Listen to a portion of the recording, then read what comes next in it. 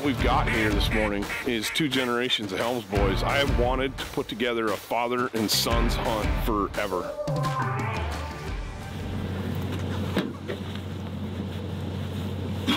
So you and I had a hunt, an opportunity to do a family hunt, but you and I get together and do that pretty often, a couple times a year usually. Yes. But my brother, Scotty, my younger brother, well, I hadn't hunted ducks, waterfowl with him in like 15 years since I moved to Wyoming.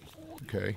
And last year, we had the opportunity to get all three of us Yes. in the duck blind together. Yeah, that was cool.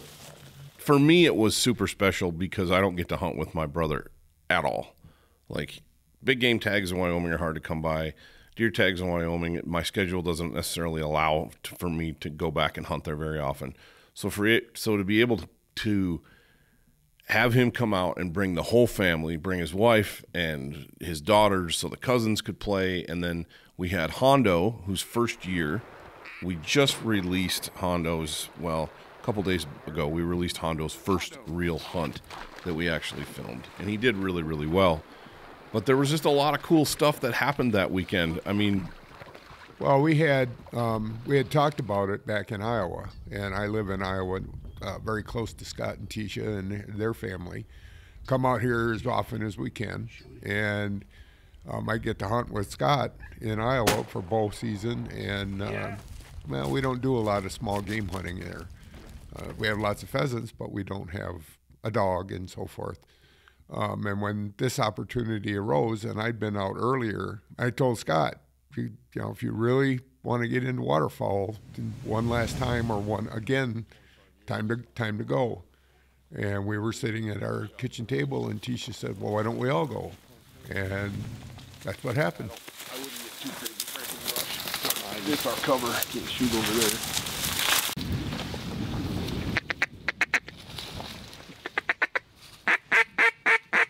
Right here. Yep. Great. Ready. Oh, look at this guy on the left. Hondo.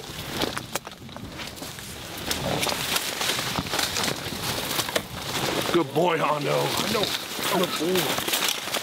Good boy. Hey. Hey. Come here. Oh, that's pretty. Look at that, right in the beak. Nice shot. Oh, that's pretty. That's been a long time since I showed a straight mouth. I'll tell you that. Beautiful. You smoked him, dude. Good shot. Cool. Cool. What, 14 more like that? Yep. Yeah. 14 more. No. Hey. Get up there. Nice. Sit. They all came in singles, I think. Yeah. Come here. That's sweet. Sit. Look at those chumps. What'd you say? Look at those chumps. Taking a selfies. Look at my duck, Dan. No, it was perfect because back in Michigan, you raised us on hunting ducks and geese and small game, grouse, woodcock, rabbits, because back there, the big game opportunities are very limited. Basically have deer. If you can draw a bear tag, but otherwise you have whitetails, and that's it. Right. But the bird hunting season is much longer, and you can hunt a lot longer. And you got us into that from an early on. So, well, I mean, how important is it in your mind to get your kids involved in hunting? Like my brother and I Scotty and I owe everything to you as far as hunting is concerned, because you're the one that lit the fire. Well, and I think basically you just give your kids an opportunity to go with you, measure their excitement about what's going on around them, talk to them about the environment you're in, talk to them about the animals and birds that you're hunting, and provide opportunities. And you guys watch me do an awful lot before I ever let you have the gun. There was a lot of times where stay here, don't move, I'll be back. Right. and that's kind of intimidating when you're in the North Woods in the Upper Peninsula and your dad walks away down the trail, and we just kept working at it. And then when we moved back down to the Lower Peninsula and got into more grouse and woodcock hunting, and then, I don't know, you were 12 or 13, and Scott, your brother, would have been 10 or 11 when we went to South Carolina to the quail plantation. I remember that well. And we got there, and the guide said, well, we had some guys here last week, and boy, they were good. They shot like 35 birds in 2.5 days. And by noon on the first day, we'd killed, you could shoot 10 birds apiece, and we killed our 30 birds. And then that afternoon, we went out and killed 30 more, and you guys all killed your own 10. And then the next morning, we went out and killed 30 more, and the guide taking us out said, do you guys want to do this again? I said, no, we've had enough. And when we got ready to leave, he said, well, I'm going to tell you, and this is kind of a regional slur. He said, there's a reason that we lost the war. He said, you Yankee boys can really shoot. And that was my boys. And I was extremely proud of them. So that was just one incident. You know, there was just all kinds of stuff that got you excited about it. I mean, other than the weather, it was a beautiful morning for middle of January. And we went down to the blind, and we hadn't been settled in very long. And Dan was filming, and we were very patient. Shooting time had come and gone, and there was birds, hundreds of birds trading up and down the river. And this flock came by, and out of the corner of my eye, Scott was on my left, and out of the corner of my eye, I saw him stand up and shoot. Yes, sir! Yes, sir! Are you kidding me? I saw him coming, dude. Dude! Got my pintail. And I heard Dan holler, yeah! And out of probably 25 or 30 birds, he picked out that pintail and killed it. And we stepped out of the blind. You guys went on down the river, and Scott actually found the bird himself. That was wild, because the way it came over in that particular blind, if birds come from the left and they're not, the bird wasn't decoying. It was in effective shotgun range, but it was just trading down the river in a flock of, I don't know, 5 or 6 mallards, like you said. Mm-hmm. And he picked it out and he killed it. Well, it was high and it was going pretty fast. Yes. It was a heck of a shot, honestly. Oh, yeah. Both you guys are good shots. No, Dan just barely got it on camera. He kind of not see it, but it falls. And anyway, but the bird falls down river, and that river's fast. Yeah. And by the time I got the dogs down there, Hondo in particular was, in hindsight, he was lined out swimming right down the middle of the river as fast as he could when he was chasing that bird. And I thought the bird had fallen on the opposite bank, so I needed him to hunt there. My bad. I should have let the dog go. He would have brought the bird back.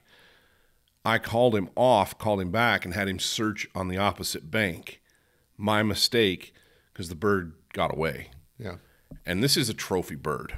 I mean, this is a Drake pintail. This is a bucket list bird for a lot of people, but especially guys from Michigan. Oh, yes. And I'm frantically searching the opposite bank with Hondo and Mackinac, and Scotty just takes off downriver.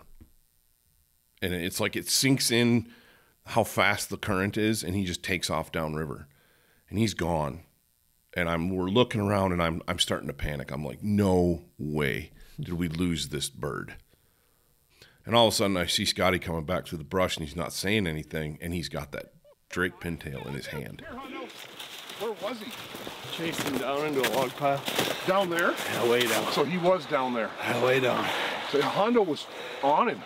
You didn't even bust him up, dude. Oh, congratulations. Pretty sweet, huh? What a bird. Congratulations. Yeah, that's awesome. Not a big Drake. They're not big. Look at his sprigs though. They're nice and long. Yeah. He's got better sprigs than mine does. There's a mounter right there. It's pretty cool, huh? Congratulations, man. I saw him way up there in that flock, and I'm like, I gotta shoot at him. I gotta try it. That was sweet. Like 300 yards downriver, washed up in a log jam. Yeah. He just went downriver and found it. But I have to tell you, that's the stuff your brother does. I mean, if there's an absolute possible way for anything to go any better, it will happen to Scott. Yep, he's the golden boy. There's no doubt about it. And I'm not knocking him. He's my brother. I love him. He is incredibly lucky, but he also makes his own luck. Oh, yeah. You know, he's hunted enough. We've all hunted enough, thanks to you getting back to instilling those hunting foundations and fundamentals in us, he knew enough to just take off downriver. And most people wouldn't have done that. And that bird would have been lost. Right. But he knew, if there's a chance I'm going to find it, it's going to be in an eddy someplace, or it's going to be on a rock, or it's going to be washed up in. And he's looking in all the right places because he's a hunter. Yeah. He knows how that stuff works. Oh, I was so happy to find him. He's way the hell down there, almost to the corner. Well, I figured he was in the current. I shouldn't have shot, but I'm like, dude, that might be the only chance I get You at should have him. shot. You did the right thing. Cool. So what's it like having both your boys here hunting with you? A dream, an absolute dream, Dan. I've done this for so many years with them, and I was always the one who set the decoys and took care of everything and told them when they could shoot and made sure they had shells and stuff. And now the roles are reversed and I love it. Oh, that's so cool.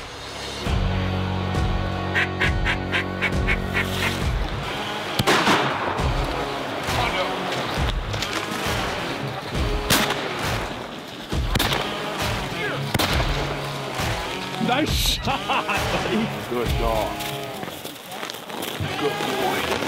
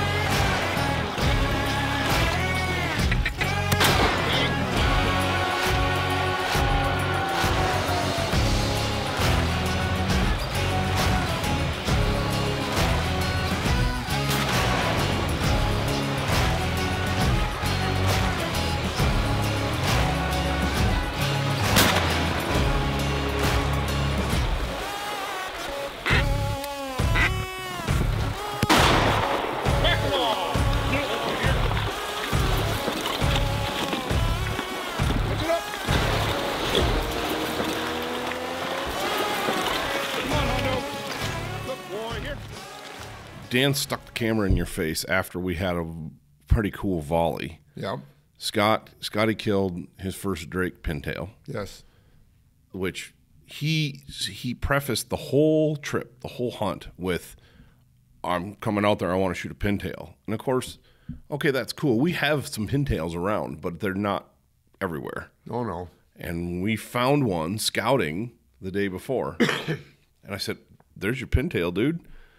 I'm like, no way. Then there's thousands of birds. There's no way that he's going to kill that one Drake pintail. Well, he did. Yeah. And then Picked it out of a flock of about 25 birds. And then we had a pair of geese fly right over, and you guys doubled out of those when I was getting another bird, and it was just an awesome morning. But there was one point in particular where Dan Picard was filming, and he stuck the camera in your face as we were recovering a bird. Yes. And you talked about how special it was to be able to hunt with your boys. It's special for us to get to hunt with you, especially in something that we grew up doing together. To get to do that again is super cool. But explain more about what it means to you at your age to have two grown sons to still hunt with and then have the next generation coming along. Well, I'm excited that I mean, you have two girls and a son, and Scott has two girls. JC just turned 8, and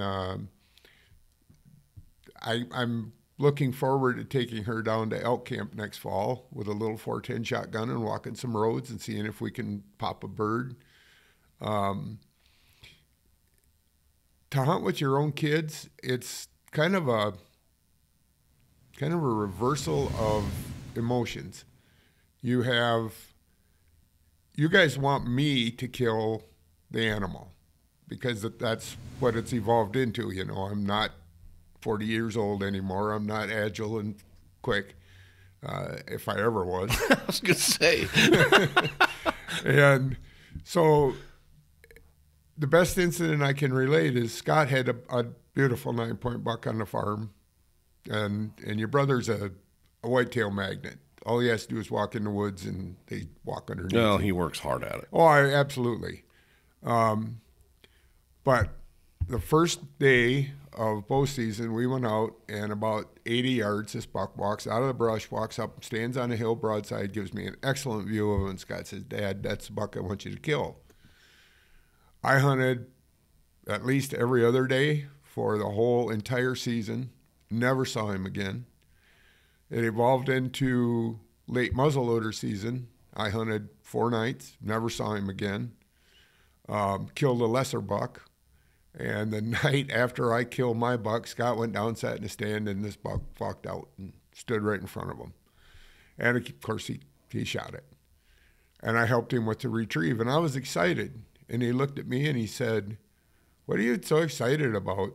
I mean, you should have shot this buck if you'd have been more patient." And I said, "Scott, you're going to evolve into that. Your kids are going to do this, and it's not going to matter so much about what you do. It's about what they do." And I think that's the evolution of the emotions with your kids. And I'm really excited. I hope I live and am able to hunt with my granddaughters, maybe my grandson, who's only 2, so that puts me about 81 or 82 before he's going to be around. It might be a waterfowl hunt in a goose blind somewhere with a heated goose blind or something, but that would be all right. Figure it out. Yep. So what do we got? We're done. 17 drakes? Something like that. 16, because you counted one you didn't. I counted one that I sailed. Yep. All right, so that's a wrap here in Wyoming. Couldn't imagine a better hunt. We've been trying for 15 years to get together. My dad, my brother, out here in Wyoming putting the smack on the ducks and the geese, and my brother killed his first drake pintail ever. Unbelievable bird. No, congratulations, man. Thank you. That's a gorgeous duck.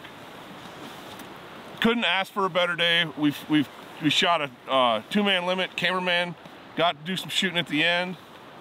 Dan Picard running the camera. Just an awesome hunt. Thank you guys for coming. Thank you. I couldn't. This has been so much fun. Pretty good dog work. We're still working with Hondo. He's doing good. He's getting birds, but he's got a little bit too much go still. But that's okay. We'll get there. An old Mackinaw dog, still getting it done, right, buddy? All right. It's a dream come true for me to be hunting with my boys again. It was awesome. We were able to put that hunt together. I hope we can do it again next year. Yeah. And I hope we can continue to do that and get the grandkids involved more. Well, I will tell you, from a father's perspective, hunting, business-wise, daily life, raising a family, there's no greater pride than having your kids be successful and good at what they do and to be good people.